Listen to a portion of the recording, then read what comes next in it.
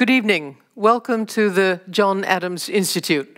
My name is Tracy Metz. I'm the director of the Institute, and I'm very happy to welcome you to the day after, an election event, not on the day of the elections, but the day after, in the hope that maybe we would already have a new president of the United States. As you know, we don't, but there is plenty to talk about. We are organizing this event together with our partner, the Amsterdam Public Library, in their theater. This is one of the very last events, if not the last, to be held in this public venue, as government has decreed that they have to close as of the end of this evening. So we're getting in just under the wire. It feels like everything happening right now is just under the wire. Although, having said that, we may not know till the end of this week who our new president is. But no matter, there's plenty to talk about. This evening, we decided to let the coronavirus work for us instead of against us. As most of you, I'm sure, know, we bring the best and the brightest of American thinking to the Netherlands, and that usually means that we have one American speaker.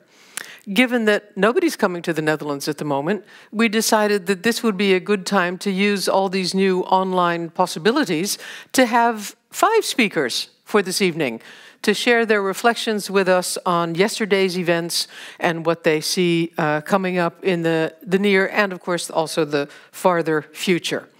We have with us, as you see behind me, a whole series of speakers, 4 of whom have already spoken before at the John Adams. So they're repeat visitors, and I'm very grateful to them for taking time on this busy and strange day to share their thoughts with us. One of the speakers is new, Arun Chaudhary. He is an American who lives in Berlin now and will be speaking with us about campaign strategies. We'll introduce him later on in the event. I would like to introduce to you now our moderators for this evening. First, Laila Frank, who is a journalist and writes about the US, and of course Maarten van Rossem, also an expert on the US and one of the Netherlands' smartest people, if I'm not mistaken. I would like to give the floor to them to tell you something about their experience of this election day and their first impressions. Laila. Good afternoon. Thank you for joining us for the last dance, or at least the last dance here in the library. Well, my impressions. It's been a strange ride, and if I have to tip in my 5 cents of wisdom on what happened tonight, let me reflect a little bit on what I'm seeing in the United States based on my travels and living there, and on my recent travels as well. I see a great discomfort with America. There's a discomfort with the political system for many Americans, where not every vote counts, or not every vote counts equally. I see a great discomfort with the economic system, growing income equality, just to mention one of the many things. I see a growing discomfort with structures of society, racial disparities, debates about identity and diversity. And I see a lot of distrust in institutions. And the discomfort translates to me into 2 different directions, one of them being activism, and we define that as a need or a cry for change. And I see apathy. And if I reflect on activism, I see a need for change against the system in place, and that can translate into a vote, for example, for the president. If you look at a vote for him as a vote against the system, and it translates into a vote in the Hispanic community. He has entered his way into the Black community. There are a lot of union members in Ohio that Trump took away from Biden. A vote of activism, a protest vote, is a vote for Bernie Sanders, for example. And I also see a lot of grassroots activism. I see a lot of, especially in the South, activism growing, trying to get people into the political system and educate them. And I see that actually as a quite a positive thing. I also see a lot of apathy, not voting. So many Black Lives Matter protesters that I speak to who say, this system doesn't work for me, I don't vote. I put my body to the street, but I refuse to vote. Or I just vote this one time. We're all talking about this high turnout, which is true, but usually it's pretty shit. excuse my word. Voter turnout in the US is not that high, and I consider that a form of apathy as well. And then there is just the fact that we don't talk politics anymore. 4 years ago, people argued, and now they just gave up. So when you look at the outcome of this, or well, outcome for what it is now, I see activism and apathy, and I'm not sure if it's going to implode or explode. I think it's just a moment in time, and it's a very long stretch that we're living at, a stretch of change, a stretch of disparity, and honestly, I'm not sure where it's going to end. I do see a little bright light, which is the activism, and I see a lot of negativity. But those are my 5 cents of wisdom for now. I guess it's time to introduce Maarten. 5 minutes of wisdom. True. I got interested in the United States in the 60s as a naive and young historian. My main inspiration then was The Making of the President, 1960, by Theodore White. Wonderful book, but full of mythology, of course, where you learn that Kennedy was a real hero, and of course Nixon was a terrible person. And by the way, they were almost exactly the same kind of person. They had the same kind of ideas.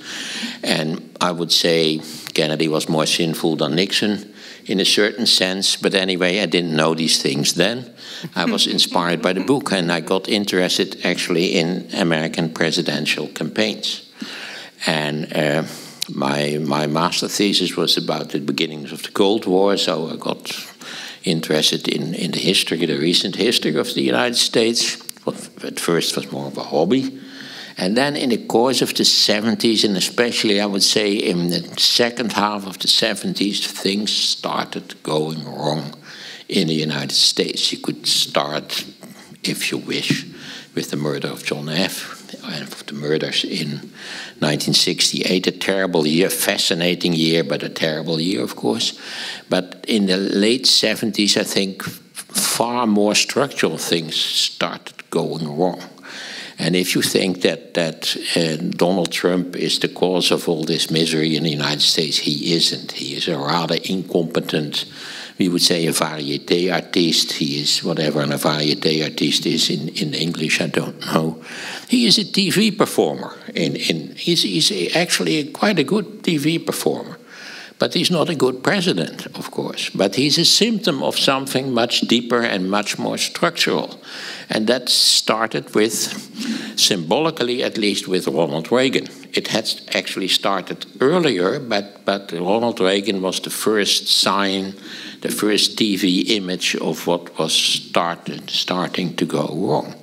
So it's 40 years ago that things started to go wrong in the United States. And that has to do with what we call neoliberalism, the idea that the government should be as small as possible, that investing by public institutions is the wrong thing to do. Investment should always be something done by private investors, of course. And then, of course, the great differences in income in the United States started growing and growing and growing.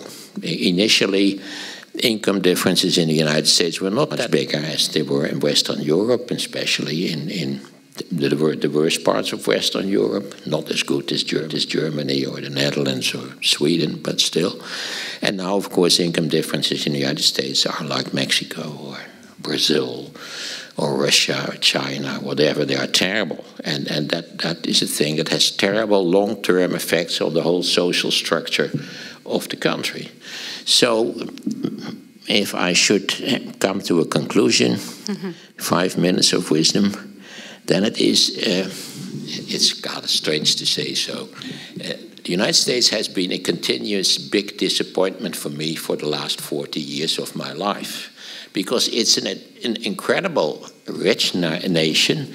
It's a very vital nation in all kinds of aspects, but still they don't do the right things. And it seems that the worst elements of American society seem to boss around that particular society. How come?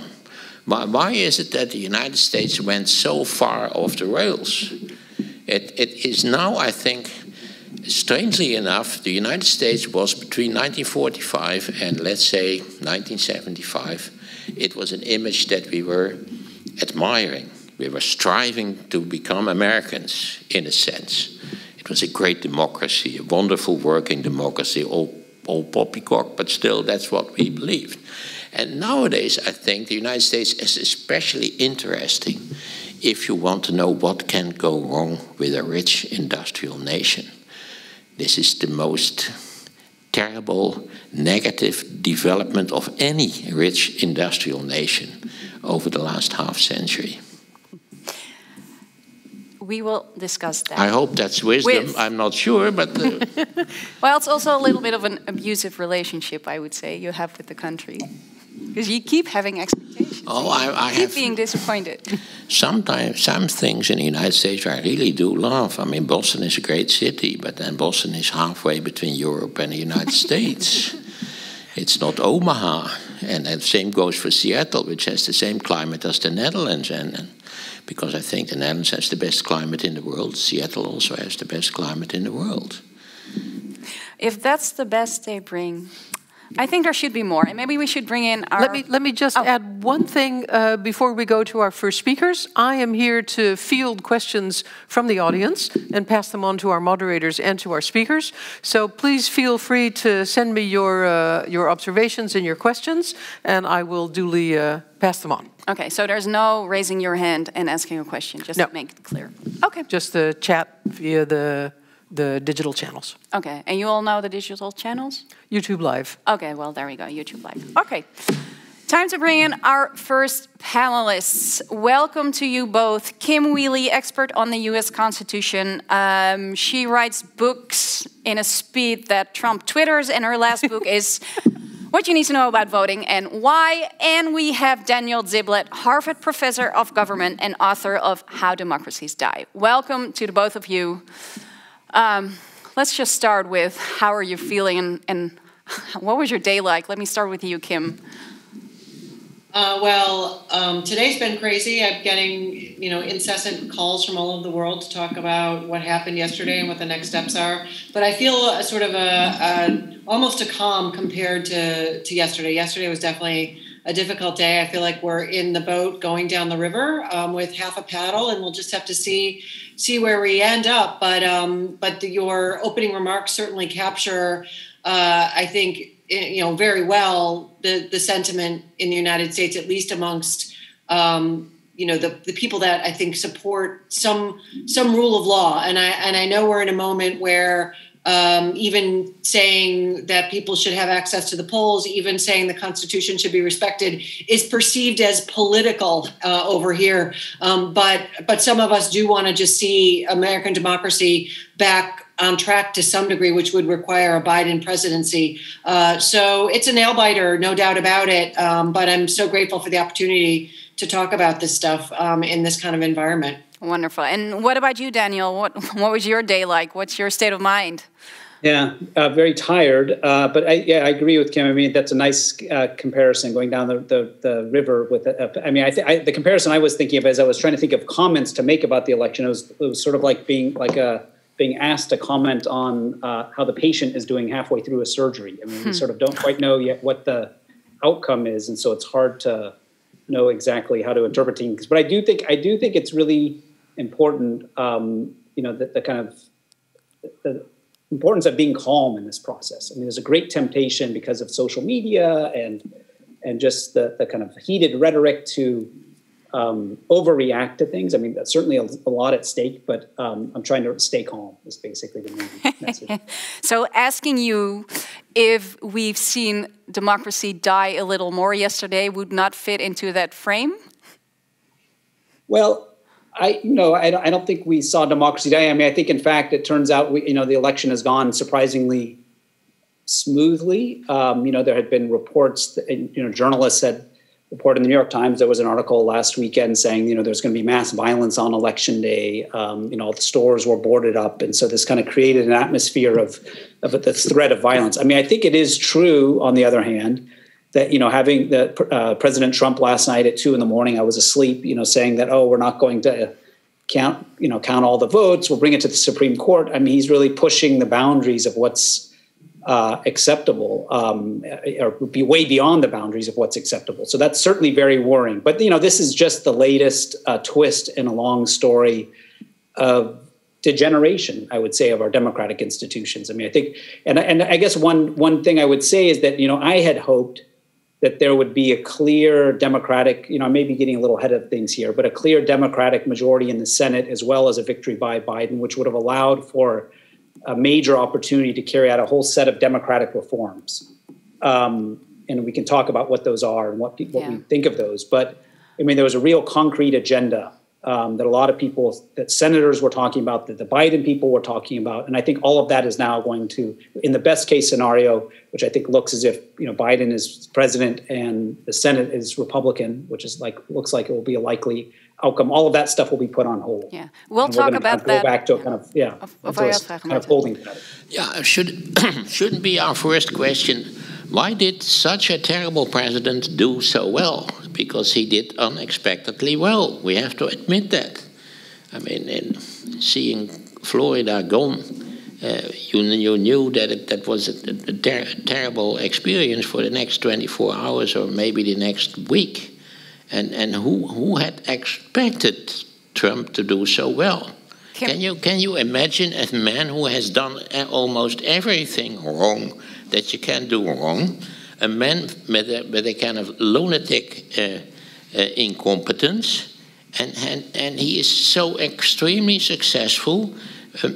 Never in American history for the last 120 years so many people came to vote. And at least half of them voted for Donald Trump, for an idiot. Can you explain that? Kim, can you go first? Sure. That's a complicated question, and I know Daniel has some deep expertise on sort of the trends, why populism takes hold this way. But a couple things. First is, yesterday was sort of counting only one team's votes in a lot of these states. And I blame, and I had a conversation, frankly, with CNN today. I said, listen, next round, when you put up a state and it says, oh, it's red and it's 56% of whatever, you need to educate the voters to understand this is 56% of the votes that came in today in this particular state. There are millions of outstanding ballots that were voted by mail. The expectation is they will be blue. If we had put those all in a bucket and waited for a month or a week and then counted them all at once, I think these trends would not look this way. And that's really unfortunate. And that's partly not entirely the media's fault. They should have anticipated this, but it's just doing business as usual and not pivoting, because nothing that's happening right now with Donald Trump is a surprise. I had a piece yesterday in The Atlantic where I said, listen, he's going to call this election tonight, and he's going to say we stop counting ballots, even if they're validly counted, they're validly cast, and there's not a law in the land anywhere in any state that says, ding, ding, the clock has rung, it's time to stop counting ballots. That's never the law anywhere. But as far as, so I'm not so sure these numbers are so shocking. I never believed there would be this landslide. I'm not sure where people thought that. We're so polarized, and we've tolerated so many horrific things. Kids in cages, shooting at the media, taking people's eyes out, within the, notwithstanding the First Amendment, federal officers going after peaceful protesters, impeachment without a trial. It just goes on, and just the amount of corruption and using the office of the White House to make money. This is not that different from where we were a week or a month or a year ago.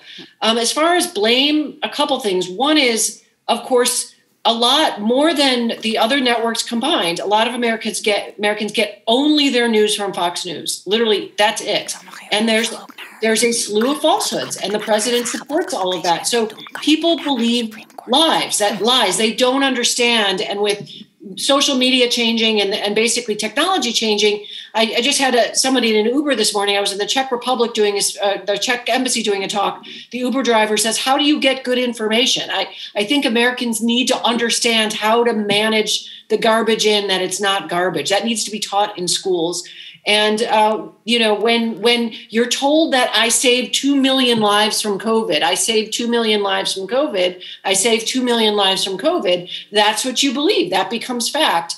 So that's one thing. The second thing is, and this comes down to voting.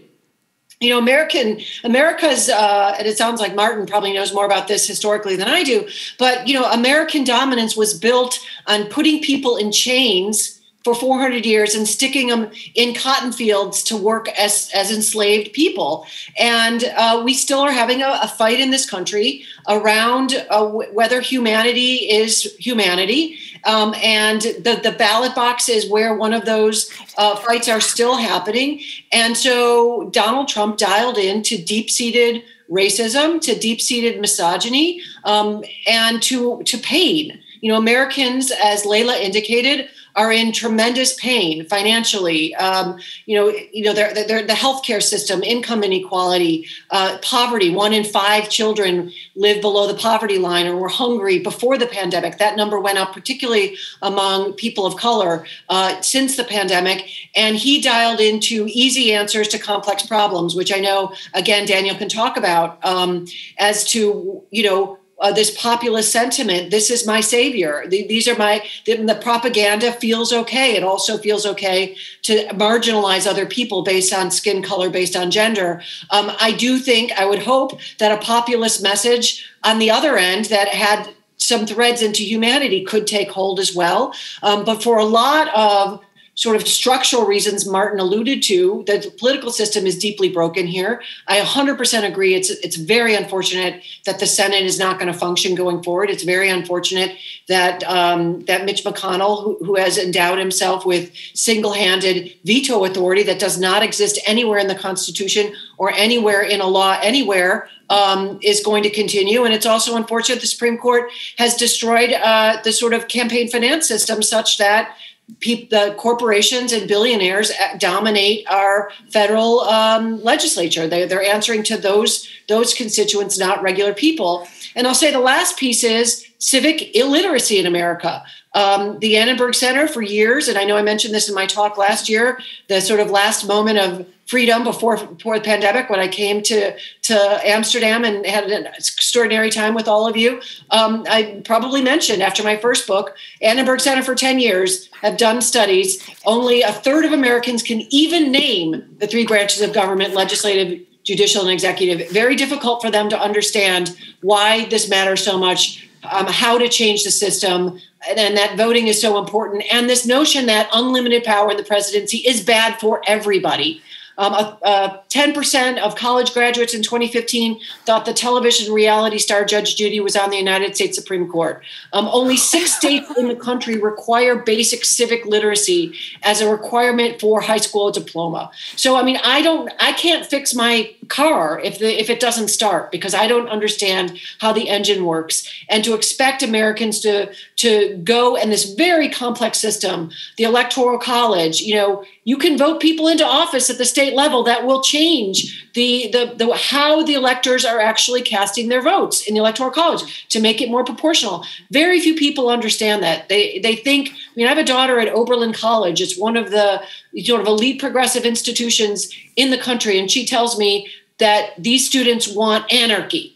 That's where they want to throw the entire thing out. And I think even that, and they have professors that are encouraging anarchy. I agree with Daniel. We need to take a deep breath.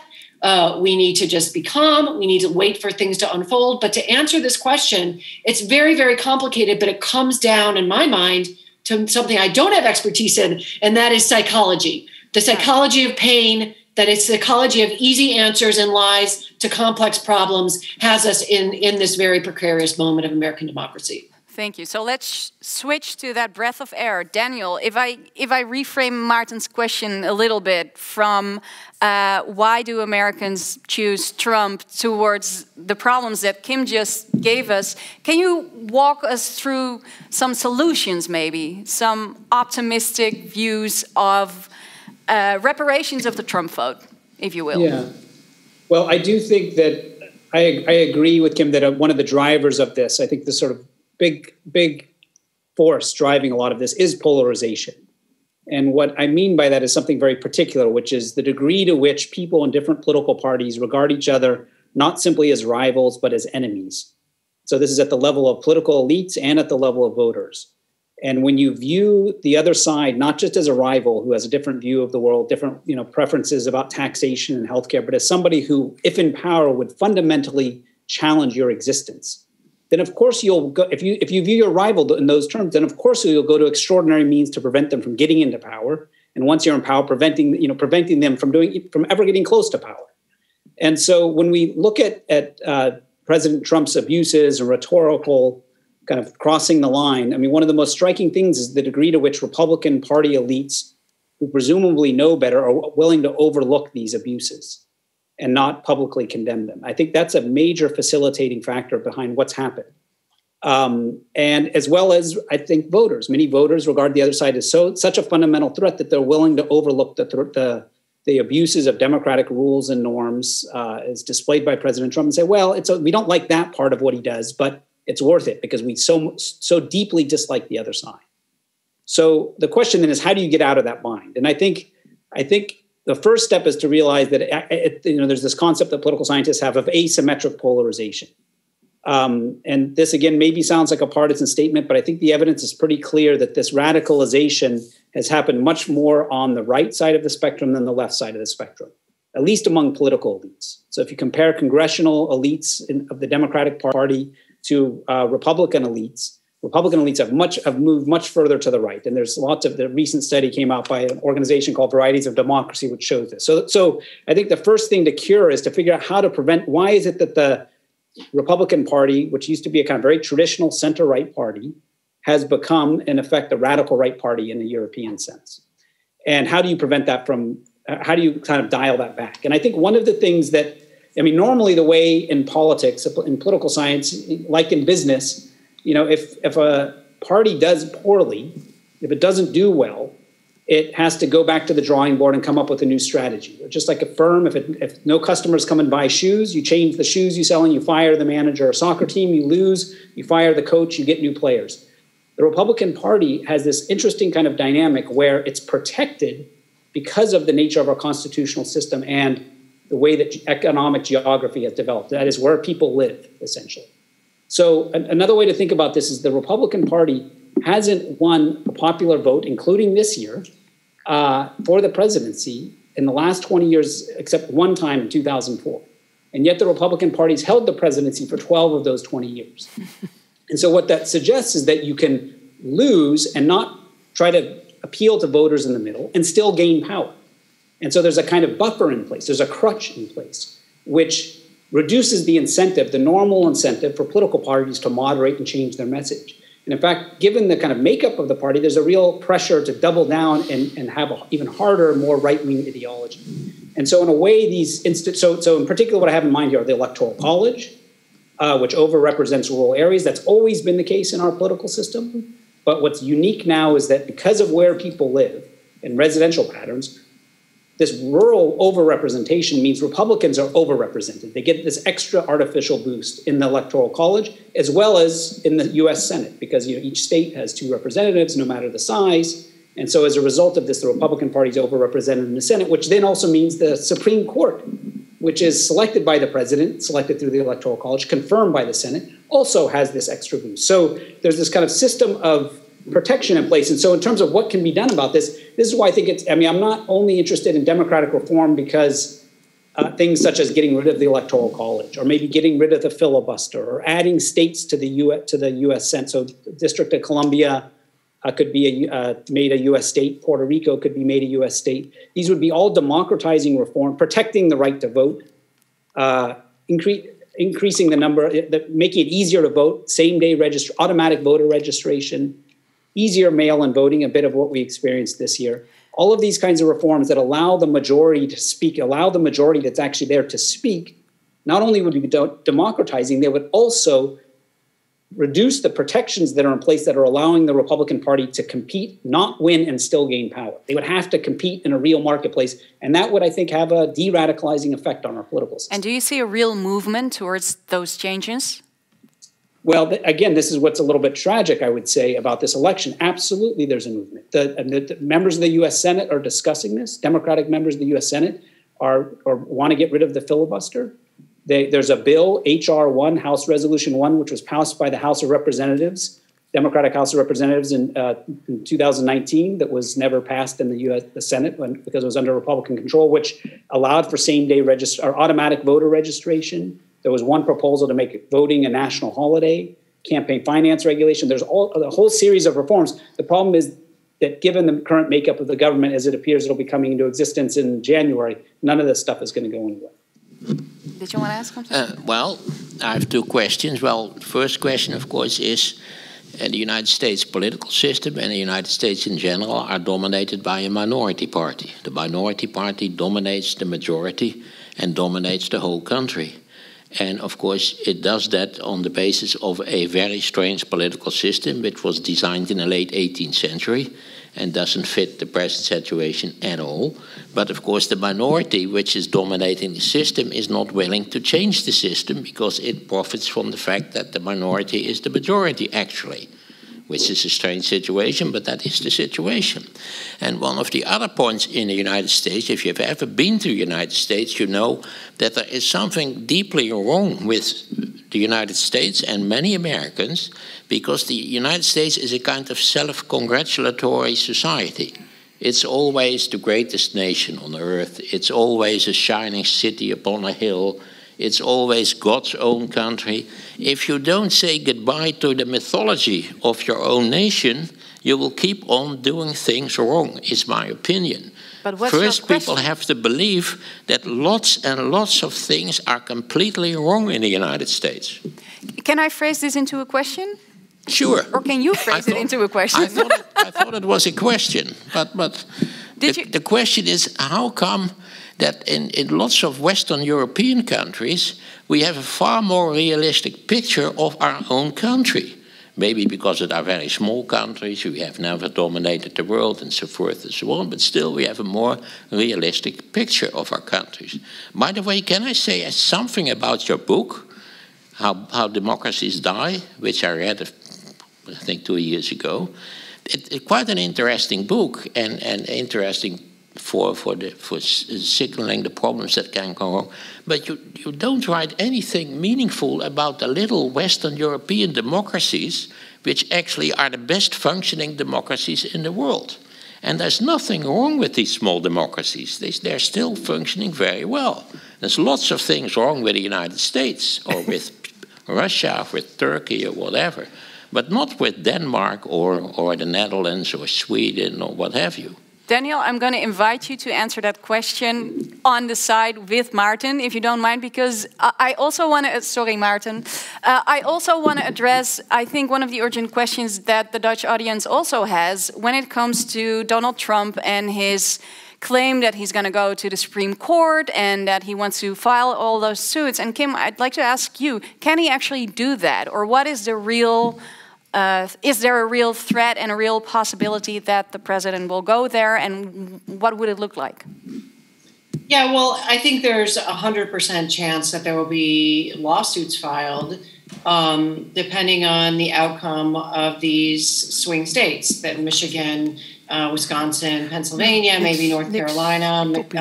It's okay. And so the first step is to identify if there's a delta that is narrow enough to justify a contest. When I say justify, as a threshold matter to get into court, the president would have to show that if he wins the case, he would get some kind of benefit from it. So if Biden were to win by such a huge margin that it wouldn't change the race anyway, a lower court probably wouldn't even hear the case. So that's number one. We just have to wait and see. What if Biden does win, if he wins by narrow margins, and it's the narrow margin that screws up the Electoral College and the popular vote. I mean, it's the narrow margins that get us into a lot of trouble. So that's number one. If it happens that that's the case, there's absolutely zero doubt in my mind, and the president's already indicated it from even before yesterday, that there will be lawsuits. There are hundreds of them filed before yesterday. It's record numbers, challenging everything from additional drop boxes for during a pandemic to drive-through voting to signature requirements to lifting notarization requirements. I mean, remember, it depends on the state. Your right to vote, unlike other constitutional rights in the United States, it hinges on your zip code. If your First Amendment rights are consistent across the country, but not when it comes to the right to vote. So I think then Trump's lawyers will scour the law, scour the polling stations to find whatever particular in abnormalities they can drum up. I mean, there might be some legitimate problems, but I'm saying, in my mind, the right to vote should outweigh these, but that's not how our Constitution works under this current Supreme Court, or how the Supreme Court has construed the right to vote, which is not expressed in the Constitution. So then they'd have to then bring a viable claim under state law. Then they would have to convince the Supreme Court to take expedited review. Normally, this will take months and months. You have to file in the lower court. Then it would have to go to an appeal. Then it might go to what we call an in-bank at the appellate level, where the entire circuit would listen to it. Then it would go to the court. So this conservative court's been very eager to grab these cases on expedited review. So my guess is they would take it. Then it would come down as a legal matter to essentially this is my view, the source of the change. So under the Constitution, the textualists on the conservative court have taken the position that when you're talking about elections under the Elections Clause, only if the legislature actually makes the change at the state level to, for example, allow mail-in ballots to be counted after Election Day, if they were received or postmarked, I should say, prior to Election Day. If that change was made by the state legislature, then it's good.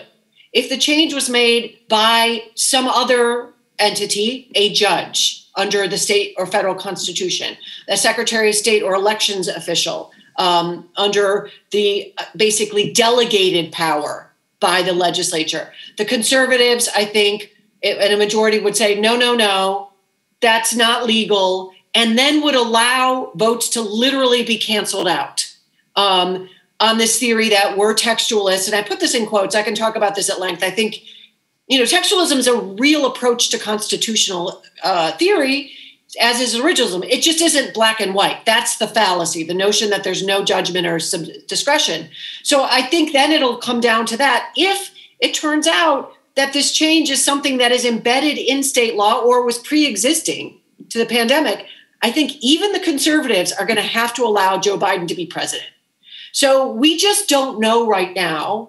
All of these facts have to line up in a way that puts before the court a change that would sway the election for Donald Trump that wasn't based on an actual statute, of a state statute. If those things come all align, then I do think the court would have no problem giving the election to Donald Trump the way it did in 2000 to George Bush.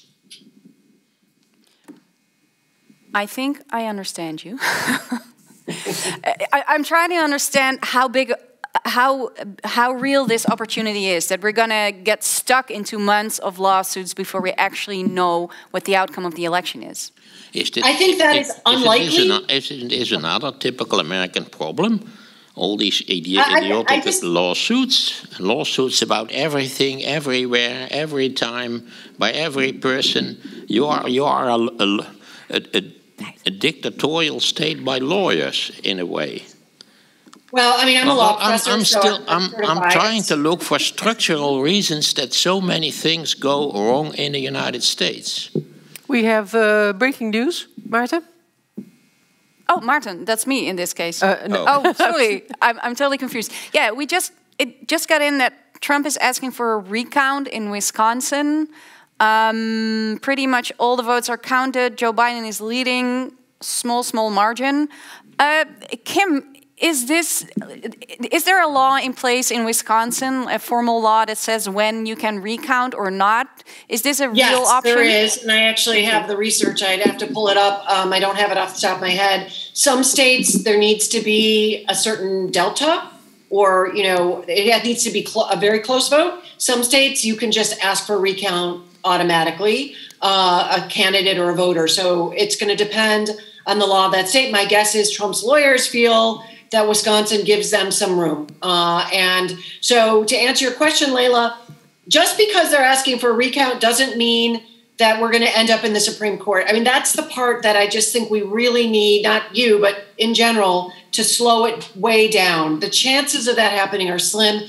And one thing that I think is a really positive thing is the fact that yesterday went smoothly. I have more confidence in, the people on the front lines of democracy, right? I try to say this when I get on air in the United States. Listen, these are not fraudsters. These are not terrible people that are trying to steal elections. These are hardworking, people with integrity that are running these elections with a hand tied behind their back, without enough money in a pandemic.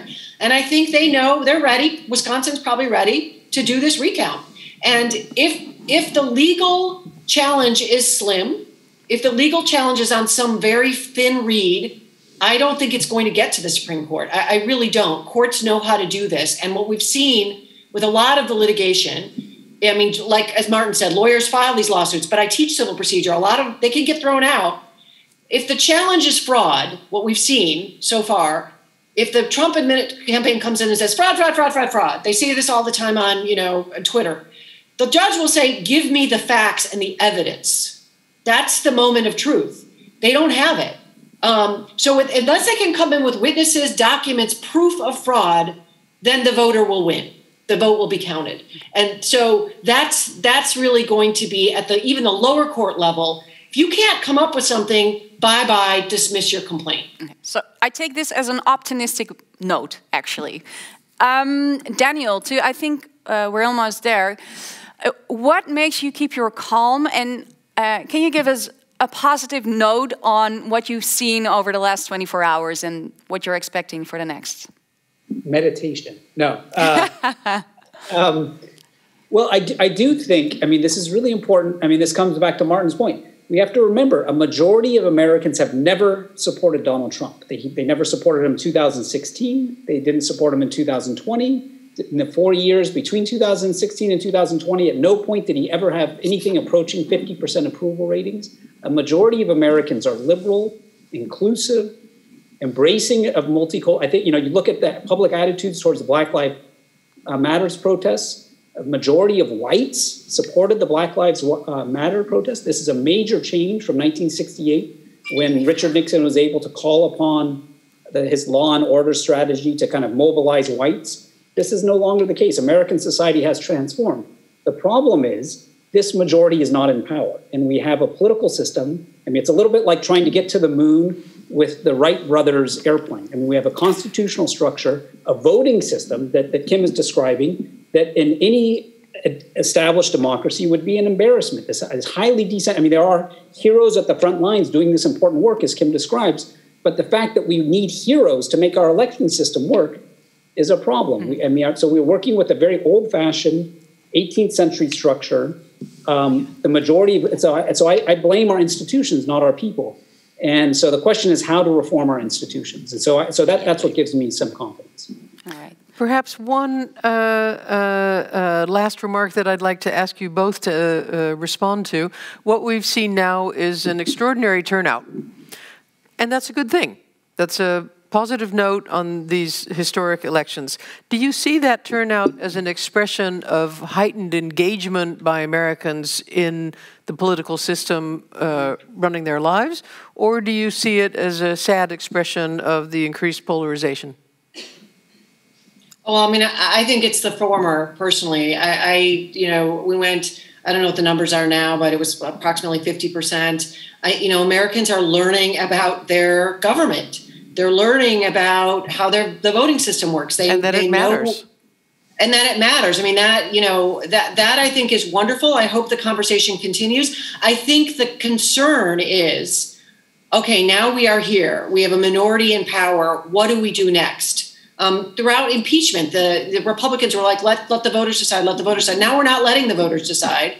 And so really it's, what do we do now? As I mentioned, young people saying we need anarchy. That's really the challenge. If it can't be at the ballot box, you have to change the system. If you can't change the system at the ballot box, how do you change the system? But I actually think the turnout is a really bright light, and I hope that carries through to civic engagement between elections, not just on election day. Daniel, for the final words on this. Yeah, I would say it's both. I mean, that's the nature of polarization, is that it's a double-edged sword. We need polarization. We need vehement, disagreement in a democracy. That's what democracy is about. But on the other hand, extreme polarization can kill democracies. And so, we're witnessing both at the same time. And so that, this is why we need to, in a way, channel this in a way that allows our institutions to cope with these kinds of challenges. Thank you so much. Daniel Ziblatt, I think you're going to leave us. Have a wonderful rest of, well, however long it's going to take. Kim is going to stay with us for a while. Feel free to tap in, Kim, and thank you both for this conversation. Thank you. Thank you both. Thank you. We are going on. I think we have Arun on the line. Do we? Is technology? Yes, there we go. Arun Chaudhary, welcome. You're actually a first-time speaker here at the John Adams, so we're very happy to welcome you. Arun is a campaign advisor, American abroad in Berlin, a new European. He was President Obama's videographer, and he was the creative digital director for the Bernie Sanders campaign in 2016. What's your state of mind? I mean, it kind of ended up like a lot of us thought it would, much closer than it should. And for sort of bright, obvious tactical reasons that I think should be something that the Democratic Party has soul searching about. I mean, what you see unfolding is Republicans voting for Republicans, right? Which sounds like a simple thing, but the Democratic Party has spent so long courting them, inviting them into their convention, making sure they know there's a place for them in the cabinet in a way that no other center-left party in the world does, right? Or normally would. And so I hope this sort of fever dream has been broken by the Democrats, and they'll look actually to folks in their own party, especially in the progressive wing, to bolster their chances of winning elections. But if you look at it, if you look at it from that point of view, has the Democratic Party learned anything since 2016 when you look at the outcome right now? No. I mean, you saw what running the exact same campaign got almost the exact same results. Joe Biden, of course, is doing better, especially with working class whites in some places. That is particularly useful. But again, I mean, without COVID, I think we would imagine Donald Trump with an extreme electoral college victory in a landscape like this. And it has to be puzzling at a time when his leadership has so obviously failed in the time of COVID and has so obviously led to deaths of his direct constituents, the people he needs the most. Old folks in Texas are not who, as a campaign advisor, I would tell Donald Trump to put on his kill list. So he should have hired you. Yeah, really, Can you walk us through the biggest takeaways for you from the outcome or the results that we know right now?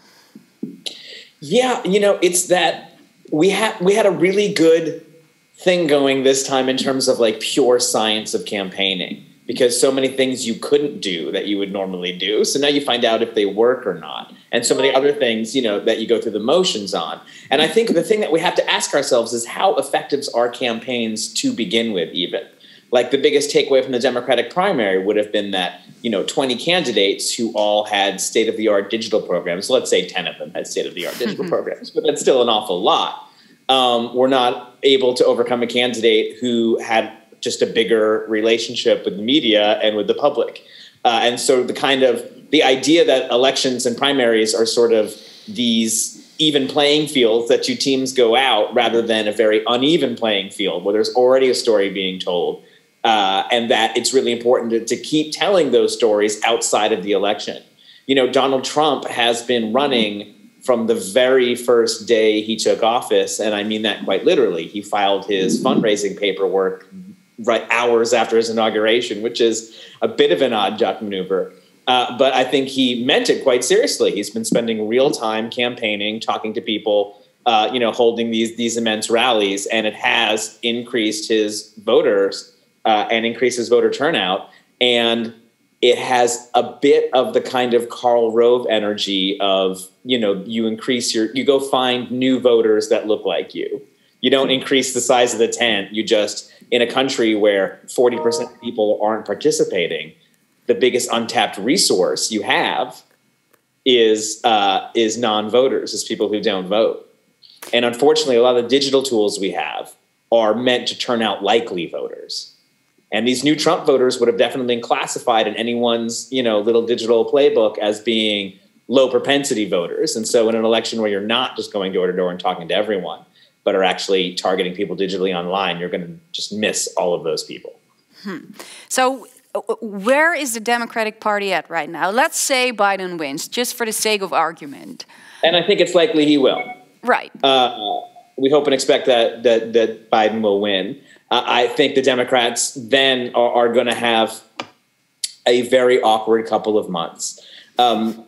Probably the biggest regret progressives have is not pushing Obama during transition. The old adage, personnel is policy. But I think people thought, oh, we've elected this guy, no matter who the cabinet is, who cares who these things are, he's the one making the decisions. And I think as someone who got to work at the White House, I saw how who the people in your cabinet are, the people who recommend your policy positions to you, kind of can constrain the arguments. And so I think you'll see a lot more jockeying and pushing for different actual personalities for some of these positions, where in the past you kind of would have taken a step back and not really started pressuring the new government until it took office. So I think you'll see Biden-Harris administration sort of taking a lot of incoming from the left immediately after he's declared the winner. So there's going to be a big influence from the progressive wing, that's what you're saying, basically. Yeah, and I would say this is the same as we're seeing in a lot of places, whether it be the latest regional elections in Italy or in the U.S., you see progressives and young people kind of coming out and towing the line for candidates who may not have been their first choice and not necessarily getting a lot in return. And I think that's fine for the time being, but eventually there's a bill to pay.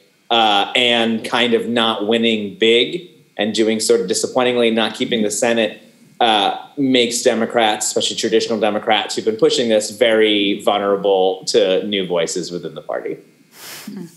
Bernie Sanders would be happy. Maarten. Yeah, shouldn't we give Trump his due? You said just that he started campaigning on the first day of his presidency.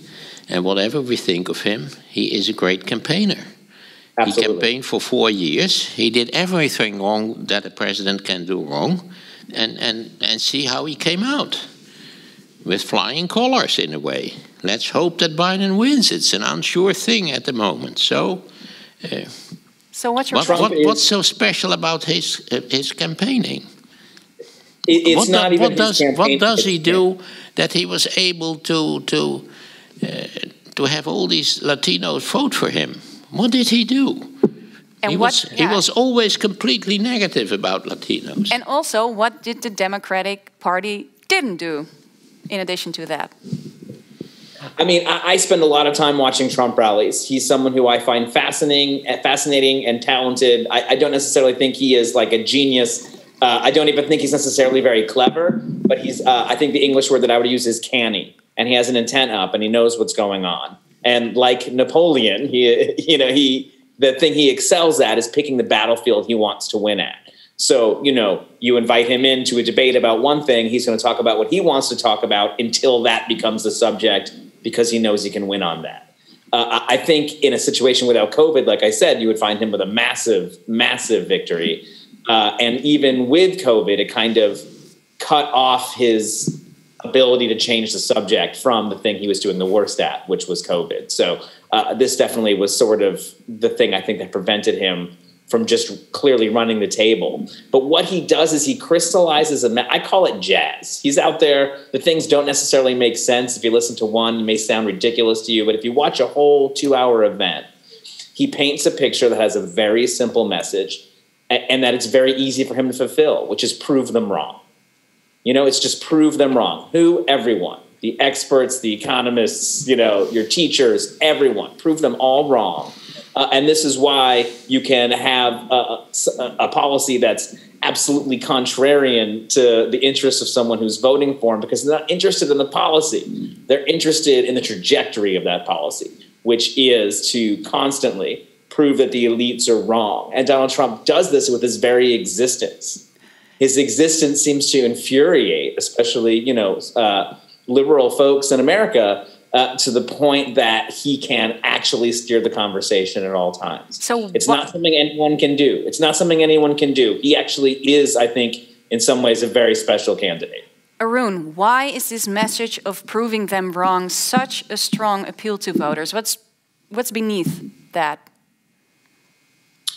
I think especially on the left, sort of after the New Deal and the kind of erosion of it, you saw what was a mass party, and I think you can make analogies to many of the European center-left parties. What was a mass party became a professional party, a party of professionals. And at some point, the community and the family that it offered to people disappeared. And this sort of sense that they're absolutely not looking out for the best interests of people while still sort of taking the votes for granted. Just the difference in the rhetoric versus the action has just left a debt that has to be paid. And I think austerity, especially as kind of influenced by the Germans in the EU, was sort of the last straw when it was sort of suggested that the working class was going to have to pay the debts of the upper middle class and the rich. And this broke a worldwide straw in which people no longer saw themselves as part of a bigger cosmopolitan project. And it really is going to take a lot of national reconstruction to sort of set that right.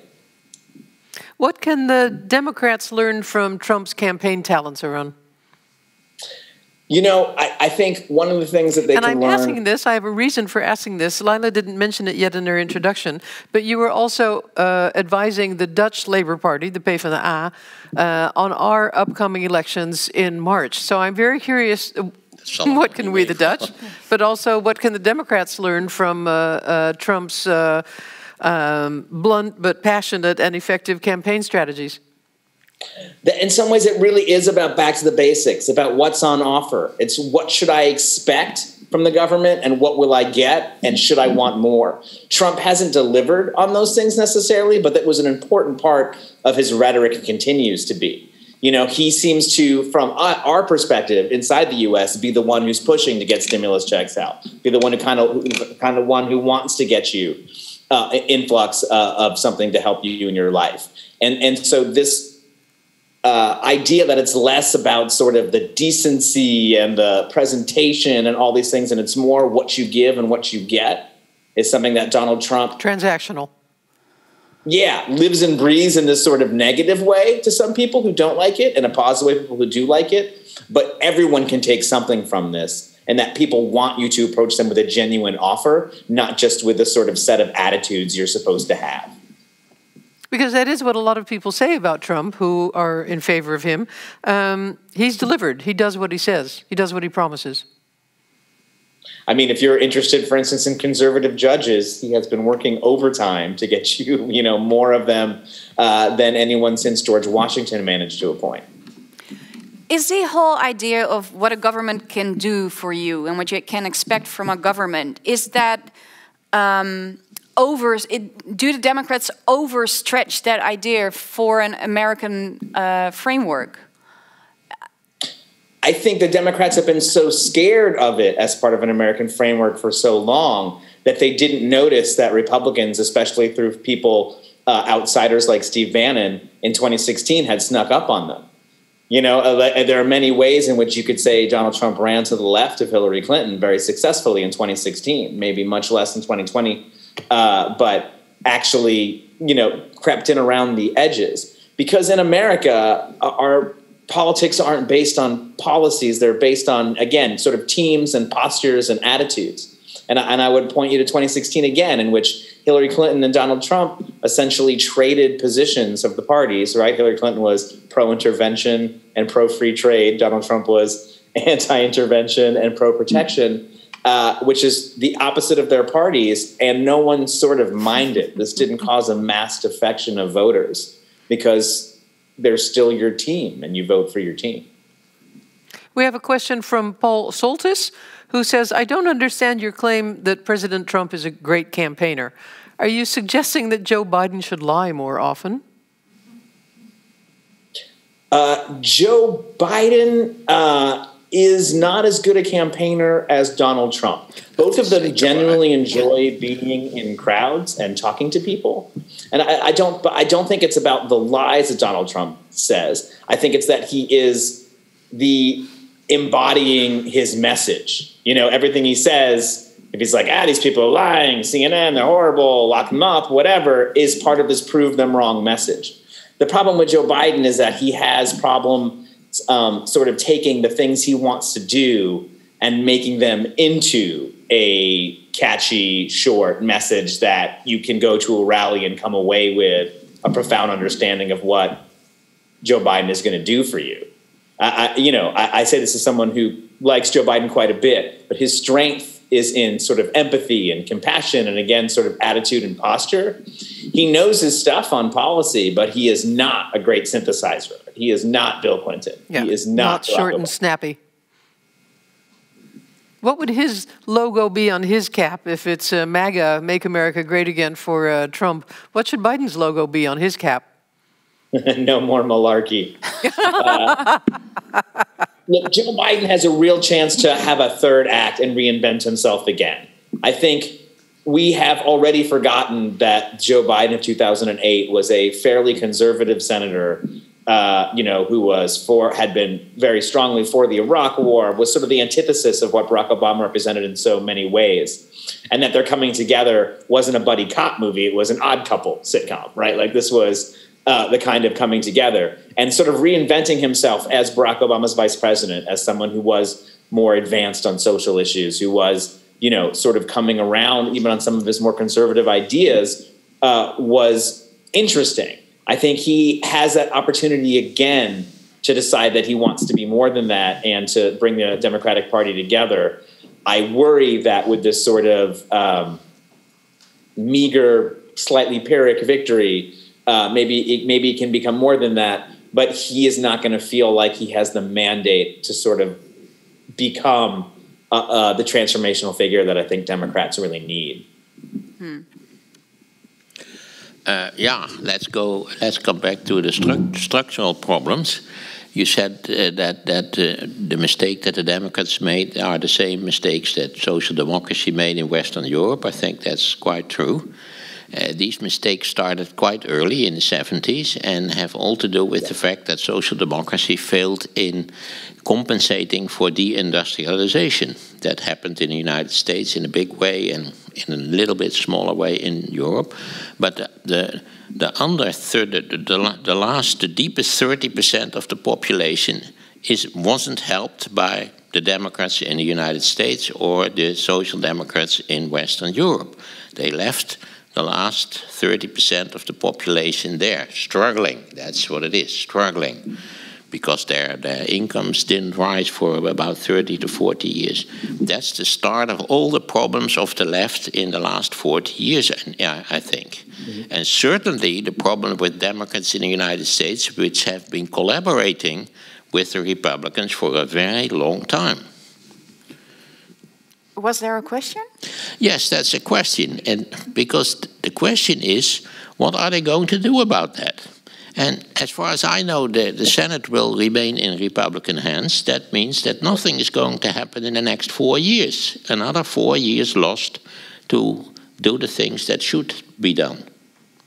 That is exactly the question. Arun, I'd like to add a question that just came in from the audience that dovetails with this perfectly. Steven van der Werf, wouldn't you say that the Lincoln Project, founded by Republicans and openly speaking out against Trump and for Biden, is a telltale sign that even some Republicans think that things need to change? No. Oh. Lincoln Project is not an example of that. Sorry, Mr. van der Werf? Lincoln Project is an example of simple grift and theft by political consultants. If what they were doing was effective at all, you would not have seen the results you saw last night. Republicans voted for who Republicans wanted to vote for. A certain segment of the Washington Republican class who seemed to be unusually bellicose on foreign policy, seemed to be dissatisfied with the performance of the president and seemed to have a private vendetta and managed to spend $70 million of Democrats' money on it. So I'm very sour on the Lincoln Project, and I'm very glad that their kind of model has been disproven. Although I think the damage will go on because they have now the data of moderate Democrats in places like Texas and Georgia, and they're clearly going to try to flip that back for Republicans. But what I do think, and you saw a little bit in the election, look, every political party is a massing of groups who don't necessarily get along, especially in a system like the Brits or the Americans, where you have the kind of the two-party system more. The Republicans have a strange alliance of sort of like hedonistic rich people and poor evangelicals. The Democrats have like Silicon Valley and labor. But this is where I think you need to make sure everyone in the tent is empowered in some way. And part of what you saw with the process described over the last 40 years is a diminishing of the power of labor, coupled with the fact that we only had envisioned a labor movement around industrial things. And so, interestingly, in California, Proposition 22, if y'all are following, which unfortunately... We are not, so you have to explain that to the Dutch audience. That is one of the attempts of the share economy, the gig economy, to actually enter into collective bargaining in a real way. It was saying that Lyft and Uber could not define their drivers as contractors, but has to define them as employees, and thereby they become subject to labor laws where they can collectively organize. And this initiative didn't make it, right?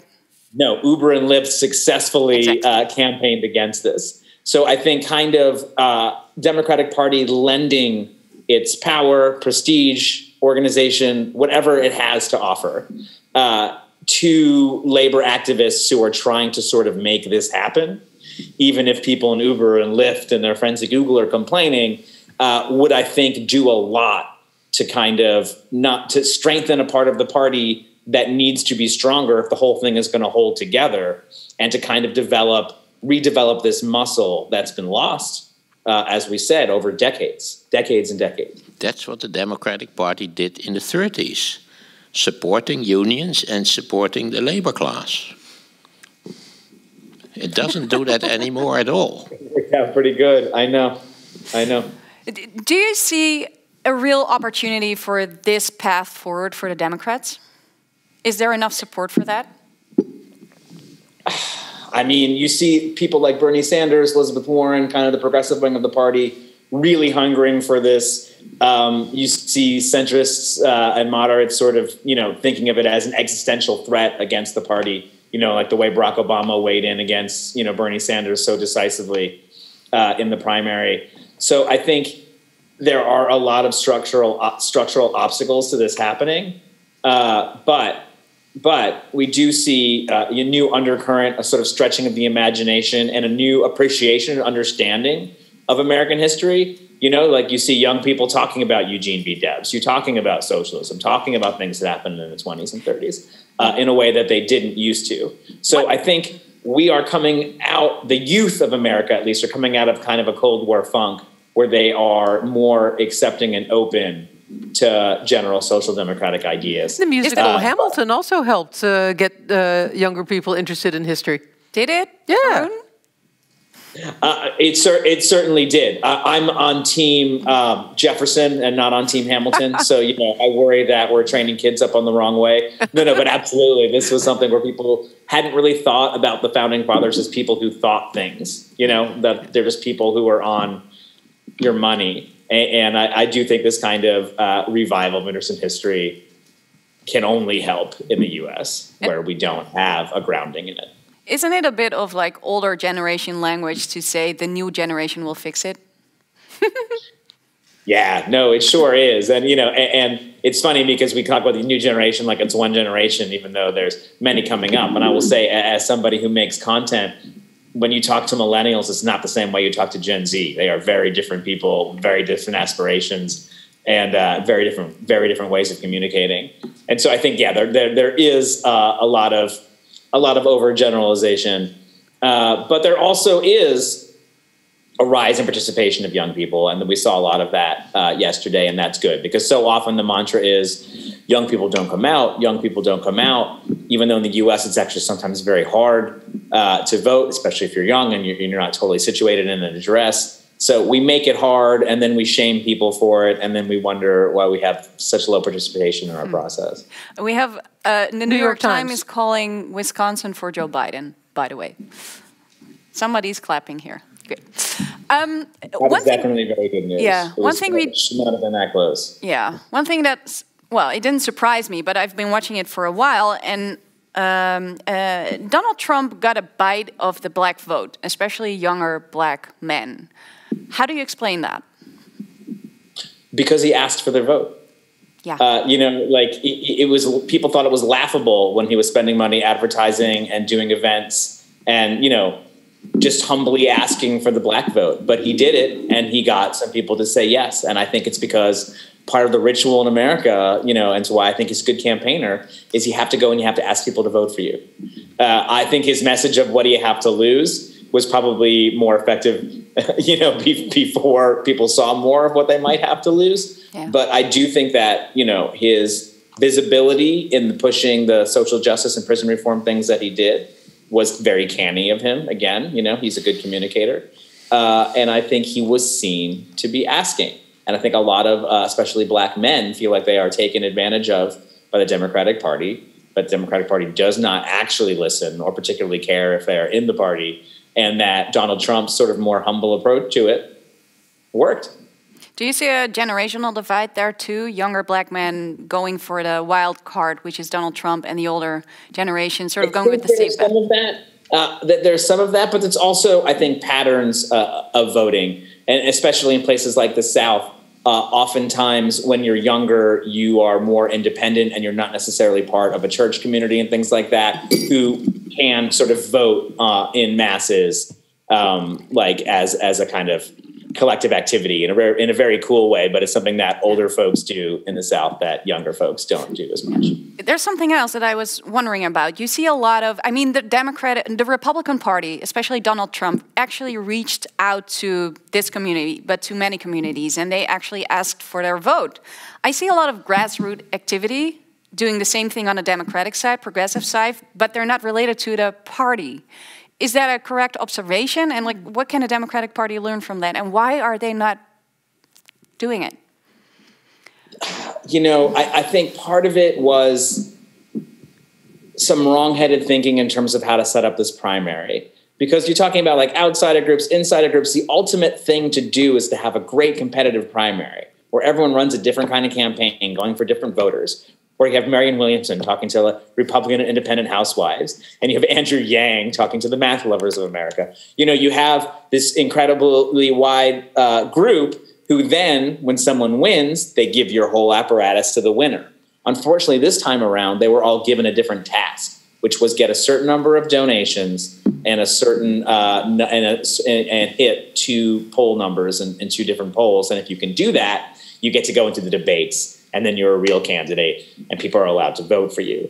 So you had, instead of a primary, reaching out to different communities, maybe even finding some folks who are lower propensity voters. You had 20 candidates all doing the exact same thing, trying to get the most likely Democratic voters. And so it was left to other groups, and I would single out swing left in the U.S. as being one I think that's particularly impressive, but left to other groups that are not the party to do basic voter registration and to do outreach.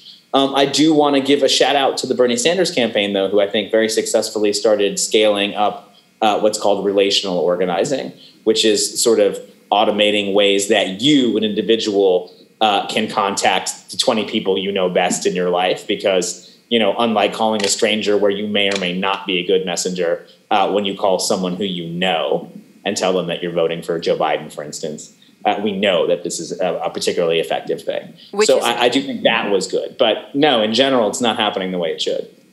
Do you see any progress there? I think you're going to see a lot more pushing of relational organizing. And you'll see some kind of, especially as Bernie Sanders probably isn't running for president again, kind of the talent pool that's built up in his movement dispersing to other places. I think you already see that in folks like the Sunrise movement, who are very good in their creative, very quick in their organizing, and have been very successful. I think some of that is modeled on these other smarter, tighter organizational tools. Was that an optimistic note to end with? Yeah, I think, why not? We've been pretty cynical the whole time, so ending on a high note sounds all right to me. Let's do that. Thank you so much, Arun. See you next time. Bye. Bye. Let's zoom out a little bit. Can I just add this little news tidbit? Oh, it's news. I'm sorry, I didn't news get that. flash. Democrat Joe Biden has gotten more votes than anyone who has ever run for president. That doesn't mean he will become president, but he has gotten these votes. He's up to 69.9 million votes as of just a few minutes ago. I dare to challenge the statement that he got more votes, because these might actually be more votes against Donald Trump than votes for Joe Biden. If you catch my drift. And yeah, but that may come down to the same thing in the long run. And the wonderful thing about the American political system is that the guy who got the most votes is, in quite a lot of instances, not the guy who becomes the president. And again. Haven't we seen that before? Haven't we seen that in 2000? Haven't we seen that in 2016? Are we going to see it again this year? We conclude after all these conversations, we concluded that one of the main problems is the American political system. Yes, we did. But you can only change the American political system by changing the Constitution.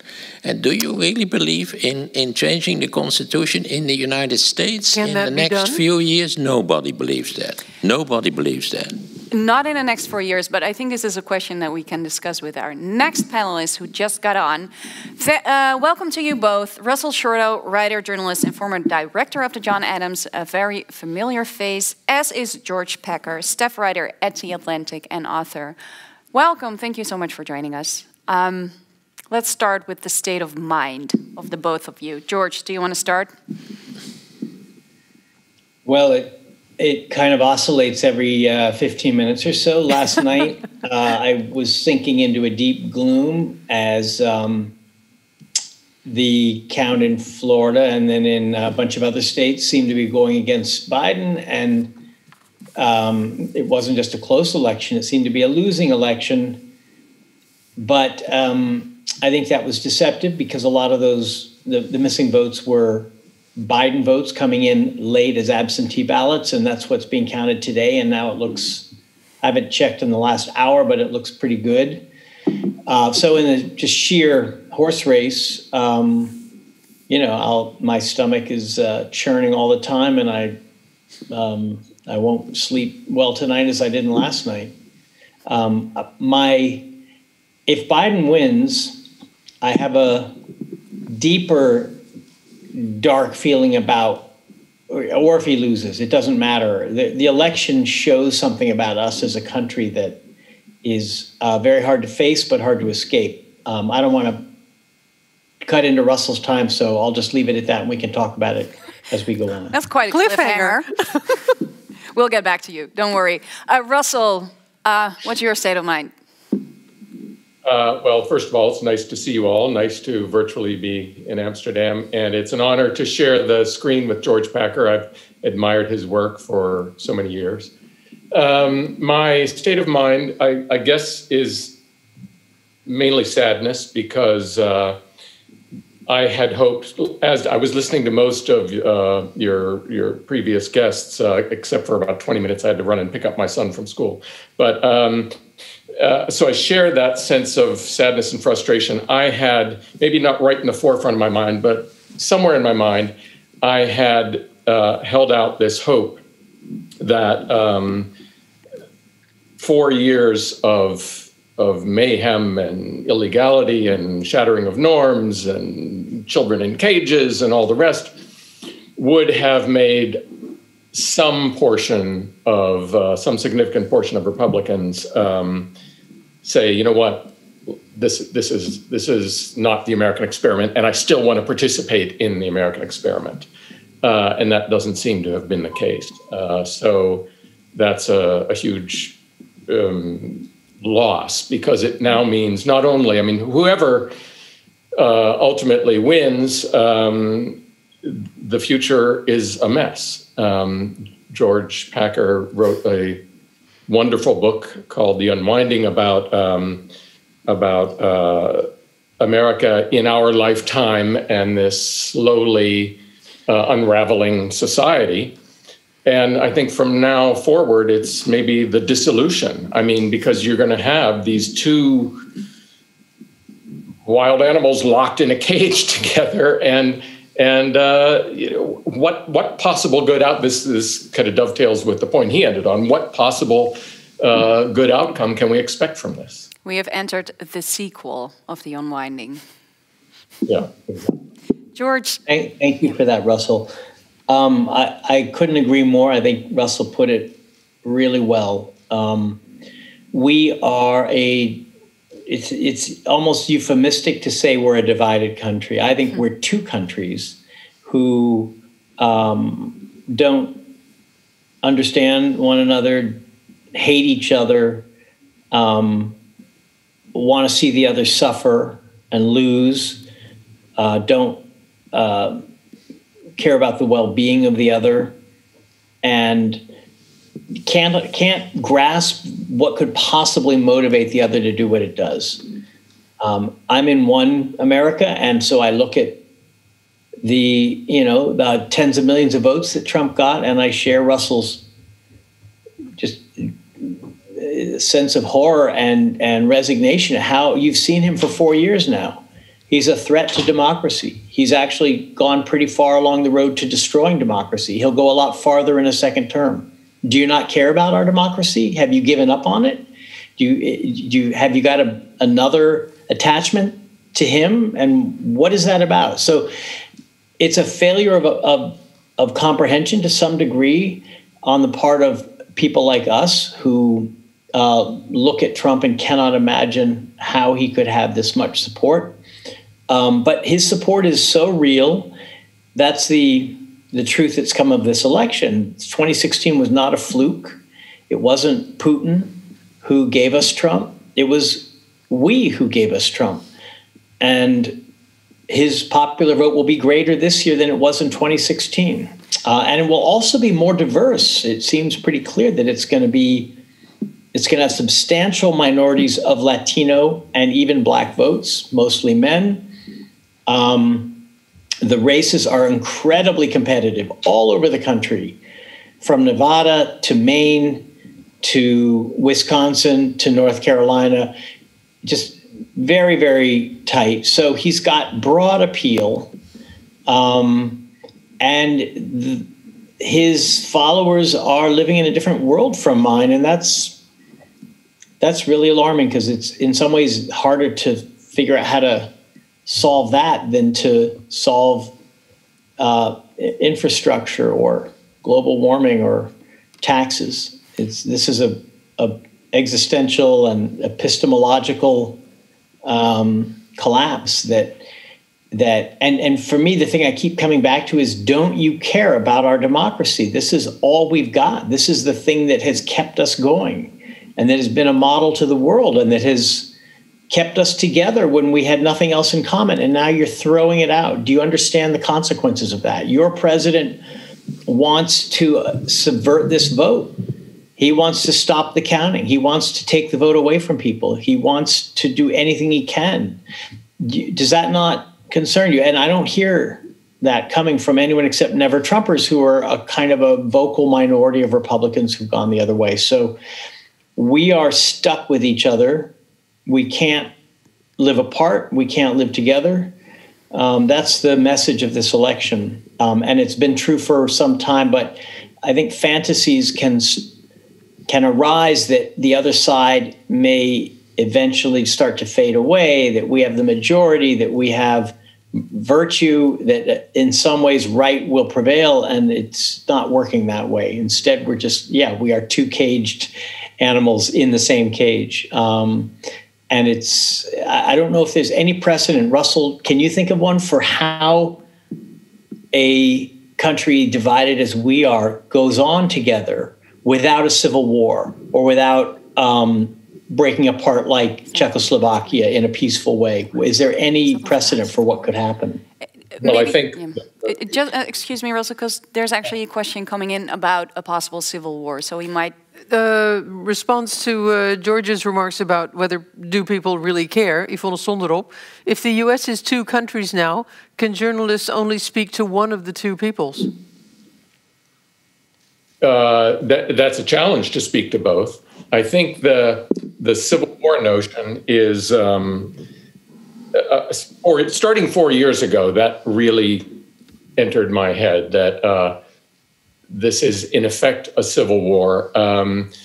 The obvious difference between now and the American Civil War of the 1860s is that there was a convenient, if you want to use that word, geographical divide then, and that doesn't exist now. So I'm kind of, over the course of the day, you started by asking how we're feeling, been thinking of this larger and more defiant Republican vote for Trump as, in effect, declaring a civil war, saying, we don't care that he violated norms, has violated laws, has been nakedly corrupt.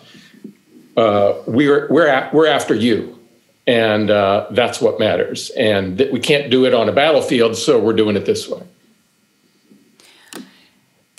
It sounds a little bit, but maybe that's just the sentiment of today, that the both of you have given up. Well, if I can, one of my naive hopes was that if Biden won a large victory and the Democrats took the Senate, then they might be in a position to, as George was saying, there are a host of reasons that people vote for Trump in spite of these glaring faults. And some of them are good reasons. Both parties have failed a lot of America. And if there had been this kind of supermajority, then that might have given the Democrats an opportunity to, maybe a little bit like what Bernie Sanders was doing, to open up to white working class men and say, we want you in this tent. We see these outrageous flaws in American capitalism, and we're working to change it. We want you on the team, and we want to restructure this together. So somehow, out of all of this, maybe it seems unlikely that that's going to happen in January, starting in January. But somehow in the future, I think that underlying reality has to be addressed, and then maybe you can start to talk about people who aren't just two warring camps, but simply two parties who both see value in the same system and look at it as the same system. Yeah, I agree, Russell. If Biden had the power to govern, which would require a Democratic Senate majority, his platform and agenda are pretty ambitious, even sweeping, and address some of the very issues that fueled the discontent that produced Trump. But if he doesn't have a Senate, and if he wins the presidency, but there's no Democratic Senate, it will be just pure obstruction, which Mitch McConnell knows how to do very well. And instead of some broadly popular economic program that can at least begin to show people that government can actually work on their behalf to make life better, instead we'll have endless little blow-ups of the culture wars, which are symbolic and which take the place of actual policy and programs. And the culture wars are a bad place for Democrats to be. They divide the Democrats among each other, and they also divide the country and play into the hands of, Trump has used them throughout his 4 years. So my worry is that if it's a divided government, we're going to see more symbolic politics, more culture war, and more division, with white men becoming more and more Republican. That's why the Senate is so important. Right now, it doesn't look so good for the Democrats. But that would have been, for me, one way through this nightmare is for a progressive administration to actually be able to govern and to begin to address common problems, which Biden has laid out in his platform. Maarten? Yeah, I've been thinking of a terrible solution. Wouldn't it be the best for the United States a second Donald Trump term, making things even worse than they are, a kind of Verelendungs policy? Because there must be some point somewhere in the future where a majority of Americans realize that things have been going completely wrong in their country, that the United States has derailed in a very fundamental way. So isn't it then a kind of solution? It's a solution from despair to give Trump another term and let him fail even more completely than he has failed in his first 4 years. And Trump himself has already also referred to a third term. Well, maybe a third term. I'm quite free in it. Well, because you both have a very bleak vision. And I completely agree. When the Senate is Republican, the next 4 years nothing will happen. It's just lying still in the water. From the the problem that has been clear throughout these past 4 years, which I have been frustrated that Democrats have not seemed to fully want to see, is that, I mean, we're talking about Mitch McConnell and Trump, obviously, violating norms in, for example, the method of blocking Obama's Supreme Court nominee and then shoving down the throats of the country, Trump's Supreme Court nominee, under the same circumstances. That's just one example of if you are two people playing a game, the game has rules. And if one team decides it's not going to abide by the rules, you don't have a game anymore. And the Democrats keep acting as though all we have to do is get smarter about how we play the game, and we've got a chance. But if the other side doesn't want to play that game anymore, if it has torn up the rules, what in the world do you do? Can I answer the proposal that a second Trump term would enlighten the American people? The first Trump term has culminated with very nearly half of Americans voting to give him a second term. During the past year, 230 or 240,000 Americans have died of COVID. Our economy has collapsed. Unemployment went up to 30% at one point. It's now down to 8%, which is still incredibly high. We had a summer of protests and riots. It was the worst year maybe in my lifetime, and Trump is very close to getting reelected. So I don't think another 4 years is going to convince anyone of anything that they don't want to be convinced of. I think you have to try something, because well, let's not try that. There should be. That one, I'm just going to say right off the bat, is not a good idea. But George, let's find some other ideas. If I frame it from the perspective of many activists that I've spoken to, they tell me if Biden is the president and Kamala Harris is the vice president, we're just going to pretend that racism is going to be addressed. If Trump is getting another presidency, he basically made the Black Lives Matter movement visible. He made it visible how racially divided we are, how white supremacy is still a power. So if you frame it from that perspective, what they say is just let it explode, let it get worse, because that's the only way it can get better. Can you understand that perspective? That's a dangerous fantasy, because when they say let it get worse, what do they mean? How many people do they want to see killed? How many businesses do they want to see burned before the vast majority of Americans suddenly wake up and say, gee, we live in a racist country, we should throw this guy out and have another president? It just doesn't work that way. The idea that the worse, the better, which was a slogan in the late 60s of the New Left, It was a disastrous idea for the New Left when Tom Hayden said that he wanted George Wallace to win in 1968 because the worse the better.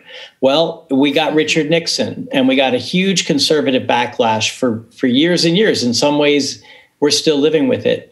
It will not be different this time. So, no, Biden and Harris are the sane alternative. They will not give the activists all that they want, but they will take steps toward police reform, toward investment in Black communities, toward improvements in spending on education that may not satisfy self-described revolutionaries who think that we're going to have a completely new country if we can only make things as bad as possible for the country that we actually have. But it would be progress. And progress is something the American people need to see, or else they'll completely give up on government and on one another. Among the many things that need to be addressed, how to do it is another question. Education. Your earlier panel was talking about how ignorant Americans are of their system, of how it works, of their history. In the past 30 or 40 years, in addition to that, we've seen the basic units of society, small towns, families, collapse. And in the wake of that, there's this alienation. And so people are forming these new groups or reaching out for alternatives. And they don't have that kind of historical underpinning. They don't have that sense of what the founding fathers did and what the country has gone through. So some kind of coming together as a group, as one people, with common principles, with common goals of rebuilding a kind of civic culture is something that I think is hopeful. That I have no idea how to achieve it, but how could both sides not value something like that? Yeah. We have a not so much a question, but a remark in the same vein from Mark Owe in our audience. He says, Biden will also have the opportunity to run a transformative presidency, not so much in lawmaking, but in pulling the country together again and hand it over to the next generation. Is that the best possible scenario? I think a Biden presidency would be a good thing in many ways. That's one of them. I mean, the president, as we've learned by the negative example of Trump, is a very powerful person. Biden could immediately change the tone of politics coming from the top. He could lower the temperature. He could speak to the whole country. He could treat the American people with respect and dignity and model a kind of respect that Americans have stopped showing each other. And perhaps it could gradually begin to seep into the country and into the way Americans talk to each other. He would show a different face to the world. That might be the most important change he could make of all if the Senate remains Republican.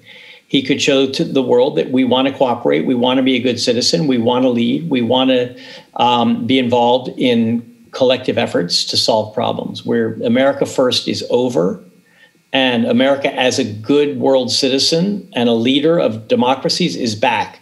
That's something a president can do without a whole lot of congressional involvement, and something I know Biden would do because that's just in his nature. That's the way he sees the world.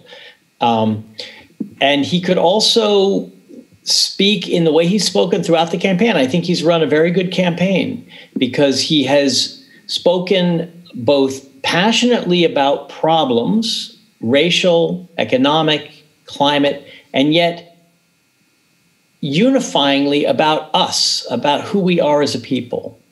And he won't be able to heal these divisions, but at least we will no longer have the incredibly destructive daily noise coming from the White House that we've had to live with for the last 4 years. And I think that would just have a kind of calming effect on the country. This is a very different view of the role of the Democrats from that expressed here by Barbara Harrison. She says, part of why some of my family members voted Trump was that they hated what the Democratic Party has come to mean. They feel that the Democratic Party is a threat to democracy. Perhaps this goes back to the deplorables, which none of us will ever forget. Can you understand this sentiment, George? I'd like to hear how it's a threat to democracy. If she means that there's an illiberal tendency on the left in universities, in the media, and in the Democratic Party, she's right. There is an illiberal tendency. I've written about it. I've spoken about it. Does it dominate the Democratic Party? Is it Joe Biden? No. The illiberal tendencies in the Republican Party are the president, the leader of the Republican Party. Biden has resisted it. For example, when he was asked, do you believe in getting rid of monuments of slaveholders? He said, we should have it done by a procedure so that the authorities and the public get to have a say, and it's not just done by mobs. But in general, Confederate general monuments should not be in public. But American presidents who did good things should not be torn down. That was a totally sane, balanced response that no one really even noticed because it was so sane. That's the kind of thing that Biden, I think, would be able to do. These hot button cultural issues, he just by instinct will diffuse them. He will downplay them. He will not poke fingers in the sensitivities of people who fear that the Democrats will impose some kind of illiberal majority rule and force other people to live exactly like them. There are Democrats who have that tendency, but Biden is not one of them. And I think he'll have a much more, as I said, a much more soothing effect than maybe any of his opponents in the Democratic primary. If I could just follow up on that. A few days ago, I was on Boutenhoff, and also on the panel was Ayaan Hirsi Ali. And she made this unusual argument, I thought, that it was probably not a good idea to vote for Biden because there is this illiberal left. And if he got in, they might be in charge. And my counter to that was essentially what George was saying. Well, the illiberal right is already there. They are in charge for sure. Why assume that a moderate Democrat is going to automatically be under the sway of the extreme wing of his party? Gentlemen, we are approaching the end, and it's against the bluesy tide that we're in right now, but I would like to ask you if there is a silver lining in your view in whatever we're looking at right now. There is. First of all, in spite of Trump's every effort to rig this election and to intimidate people from voting, we're going to have the highest number of votes cast in any presidential election in our history, with just incredible turnout in some parts of the country. And that is a testament to Americans' abiding belief that their vote matters, that really it's all they've got in a way, and they're not going to give it up easily. So that to me is, whoever they voted for, the fact that they voted gives me some hope. As does the fact that even though Trump's numbers are much higher than we expected or than I want, it looks like Joe Biden is making inroads into some of Trump's areas. And for every American who has voted, to me, appallingly to keep Trump, at least one other American has voted to get rid of him. And that's why we're divided, but it's also why there's, for me at least, lots of flickers, even stronger than flickers, of life left in our democracy, because people voted like their lives depended on it. This was the most urgent, intense election I've ever seen. And it's because Americans have seen what 4 years of Trump have done to the country. And that, at least, they are engaged. Russell, a silver lining to end with? Yeah, just to follow up on that, I think that the attention that has been brought to bear on the system and on politics through these 4 years and in the course of this one election is maybe an occasion for the kind of civic re-education that we need to bring about to move forward, to move into a future in which we can kind of come to a new appreciation of the founding documents, of the bodies of case law, all this foundation of material on which this country has rested, in which we've seen shredded in the past 4 years. But the thing that Trump brought about then is kind of a certain amount of awakening, and where we go from here is anybody's guess. I think one last thing is this is literally the morning after, the day after, and so we're all dazed. Assuming we move into assuming it's a big assumption, but assuming Biden becomes president in January,